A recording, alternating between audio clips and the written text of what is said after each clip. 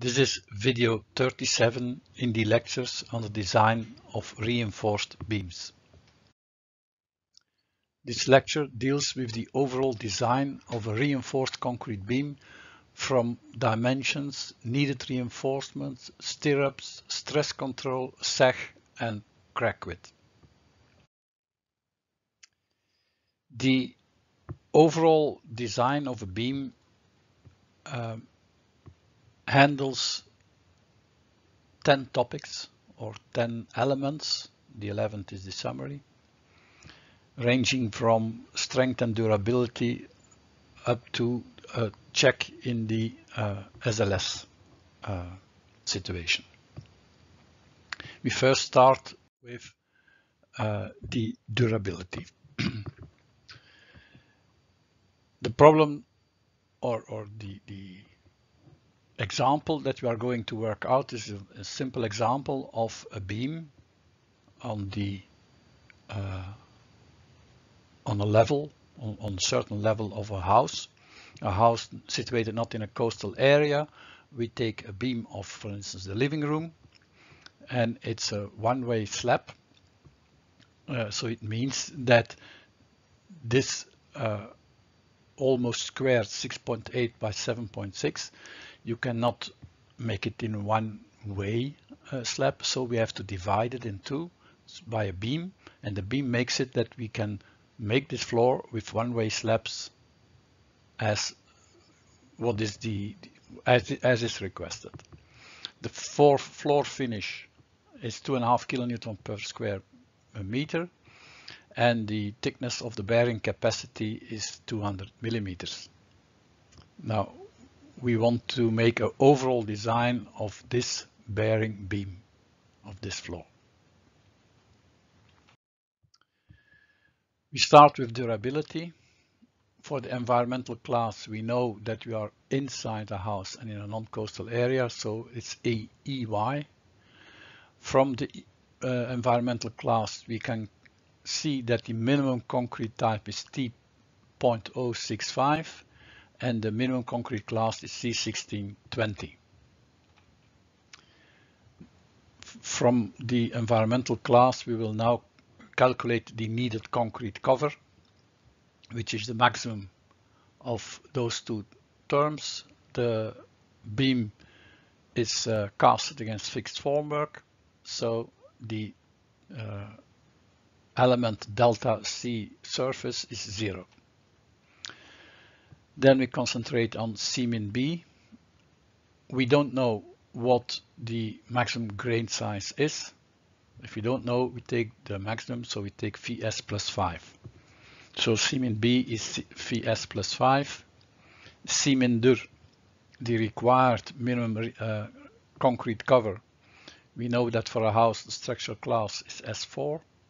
We are in environment class EY, so the minimum is 15 millimeters. So that's 15 millimeters. So we got now that the concrete cover Cmin is the maximum of the three, so the maximum of 10 millimeters, 15 millimeters from Cmin dur, and Cmin B is Vs plus 5. So we end up with Vs plus 5, on the condition, of course, that your diameter is at least 10 millimeters, which will be the case. So C nominal is now, we add up delta C def, which is 10. So we have now in total, the cover is the diameter of the longitudinal reinforcement plus 15 millimeter, in the condition that Vs is at least 10. At least 10 millimeters. Then we go over to step 2, the loads. This is the beam. The system length of the beam is 7.6 plus 0.2 divided by 2 plus 0.2 divided by 2. So it's 7.8 meters is the system line of the beam. In the other direction, we have the slab, one-way slab in this direction and in this direction. The netto is 6.8. We divide by 2. And then we have this red one, but we add 0.1 for this support to it. So it's 3.5 meters. Okay. In fact, the 0.1 that we have added is not there in reality, what loads are concerned. In the system line, that is absolutely needed. It's a question of bending moments and a question of shear force. But here, when we are looking for the load on the beam, you could argue that the 0.1 is not needed, because in the 0.1, that's the masonry standing there. So it's only from there until the mid of the beam, the midsection of the beam. But we'll take the system line the same way we've done it here. The difference is very, very small. So the total mobile load, we know it's a living. So from the code, the mobile load of living is 2 kilonewton per square meter. So we have 3.5 meters divided by 2. So half is going to there. But on the other side, also the same is coming. So it's times 2. And times 2 kilonewton per square meter gives you 7 kilonewton per meter. So the mobile load is 7 kilonewton per meter on the beam. Permanent loads is the proper weight and the floor finishing. The proper weight is a problem. We don't know the section of the cross section of the beam, so we call it B times H. So it's 25 B times H.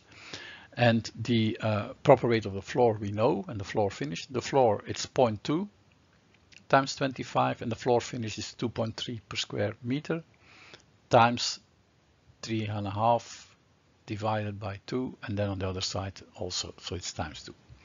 So that's the total permanent load. Width and depth of the beam are not known yet, so we take them in our formulas as B times H. Now, to make any progress, we will assume that the width of the beam is half the depth, which is a recommended value. So the width is half of the depth. We know that the depth is given by this formula. D we will calculate for strength. C we have calculated already. This is the stirrup diameter we will calculate later on, and this is the diameter of the tension reinforcement that also we have to calculate. So these are the formulas that we have. We will now, just to make any progress, we will now make an estimate to the depth of the beam. We need that depth of the beam because we need to calculate some loads before we can go any further. So for an estimate, we do the next. We take the slenderness and we say that the slenderness is 15. So the depth of the beam is more or less the system length divided by 15 gives you 520 millimeters. That means that the depth, the overall depth of the beam is approximately D divided by 0.9, and we say it's 600 millimeters. So it's just approximately, nothing more, nothing less, to have an idea. The load is then on the beam with this proper weight. H is then 600 and B is then 300, 0.6.3. We have 51 kilonewton per meter. It's an estimate. The bending moment, maximum bending moment, is then 388 kilonewton meter. And from the maximum bending moment, we will roughly estimate reinforcement. So we use 0.9 D as a lever arm. Remember, this is just an estimate, nothing more. It's not a calculation, it's just an estimate. It's 1906, so we know a diameter 25 will be fine. So now we've made an estimate of the total depth of the beam, and we have made an estimate of the VS, the maximum diameter we will use. We still have to make an estimate of the stirrup diameter. We know that the spacing of the stirrup must be smaller than 0.75 D. D we estimated at 520, so it's 390. So we round it off towards down, we round it down to 350. We know this is not an exact figure, so don't make it this too tight. So we make it to 350. So we know if the spacing between the stirrups is smaller than 350, it will comply with 0.75 D. The stirrup reinforcement can be estimated by the shear force divided by 0.8d, and the shear force is then 51, which is the load times the span divided by 2, because it's at the support, and we have 0.48. So ASV over S is 0.48. That means that the stirrup diameter for 2 legs, and with a spacing of 350, that's the spacing, we have 10 millimeters. So now we have estimated the depth of the beam, we have calculated in fact the concrete cover, and we have calculated estimated the diameter of the tension reinforcement and the diameter of the stirrups. So this is still an estimate, it's 582 millimeters. So this is an estimate. Okay, now we know more or less what are we doing. We take 600. And the first guess of the dimension is then 600 times 300. The proper weight, the permanent load is then 30 kilonewton per meter. The mobile load 7 kilonewton per meter. That's the beam, the 30 and the 7 in characteristic value. It means that in ULS, it's the mobile load times 1.5 and the permanent load times 1.35 gives me 51.07 kilonewton per meter. And the maximum bending moment is 388 kilonewton meter. The minimum required concrete quality is C1620 because of durability. We are in an environmental class EI, but we will use here the more common concrete C3037. If you use C1620, you can run into troubles with the maximum allowable concrete stress, or you can have a problem with the deflection. So, but that's why we use here the more common concrete C3037. FCD, the design value of the concrete strength, is then 17 megapascal. And we designed the beam with optimal use of materials. It is with the maximum strain of the materials. Then we know that the optimum is 2.31 square root of the bending moment divided by BFCD. We put in some numbers and we have 637 millimeters. So for strength reasons, the effective depth should be 637 millimeters. Using C1620, the effective depth would be 872 millimeters. You see, this is a big difference between the two. We know when we are using the effective depth, the optimum depth, sorry, as effective depth, then we can immediately calculate the reinforcement without using the tables, because the zeta is then 0.892. We put in some numbers and we have the needed reinforcement of 1,570 square millimeters. If you use 2 diameters, its diameter is 31.6, so it means 2 diameters 32, or 3 diameters 25.8 means 3 diameters 28, or 4 diameters 22.3 is 4 diameters 25. We must make a choice. But we know that the crack width is very sensitive to the diameter size.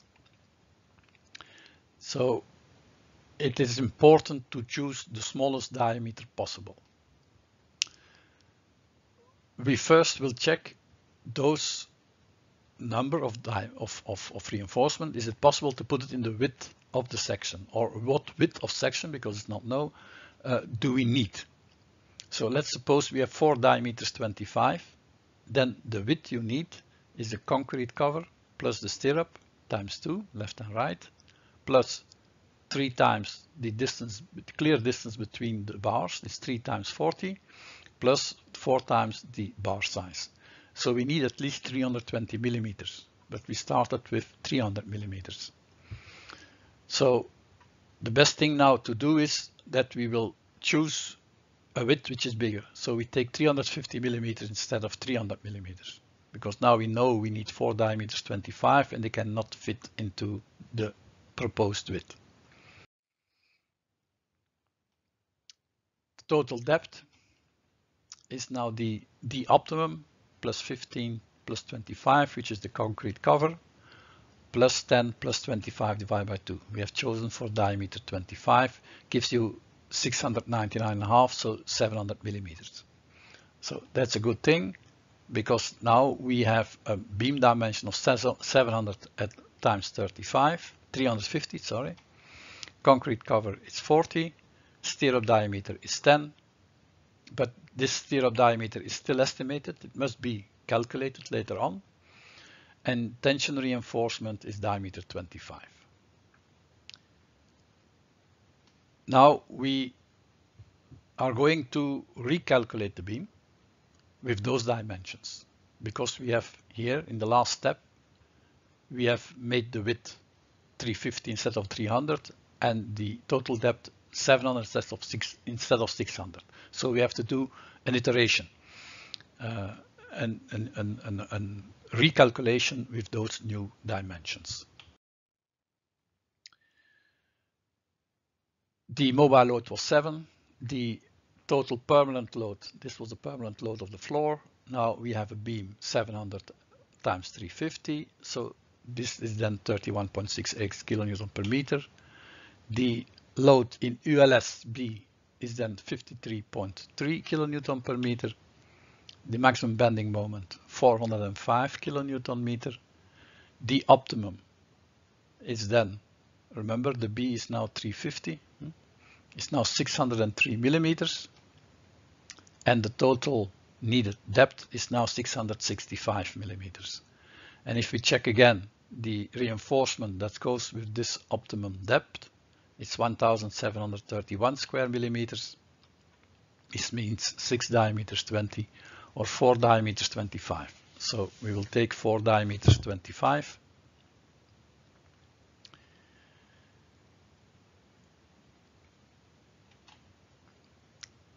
But when we do that, when we take the 4 diameters 25, we see we only need 1731. Even if we take diameters 20, we have still some reserve in the reinforcement. Because of this reserve, we know that this total depth that we need, maybe we can round it off downwards. We only do that because we know here there is still some reserve on the reinforcement. This difference is large enough to allow us to round it off downwards. So we recalculate it again, 0.35 times 0.66. We calculate the load in ULS, the bending moment, the effective depth. Now we are not going to recalculate again the optimum depth, because otherwise you can go on forever like this. So now we have chosen a section of 350 times 660, and we calculate the real effective depth which is there. It's 597.5.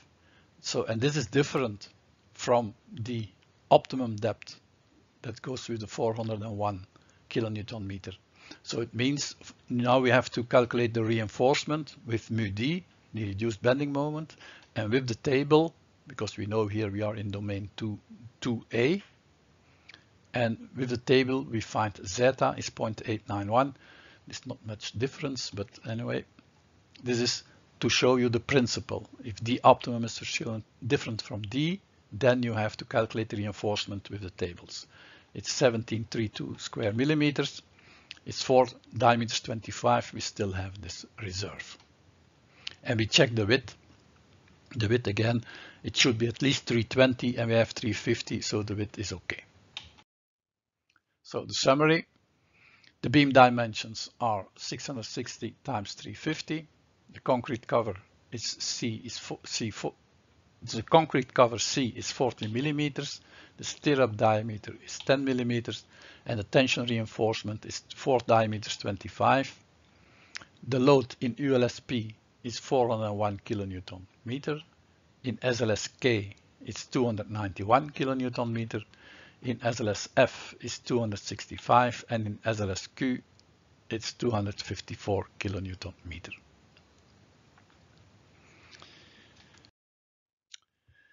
Now you can handle the design of a beam from A to Z, and in next lecture we will calculate the shear force and the sag of the beam. See you at next lecture.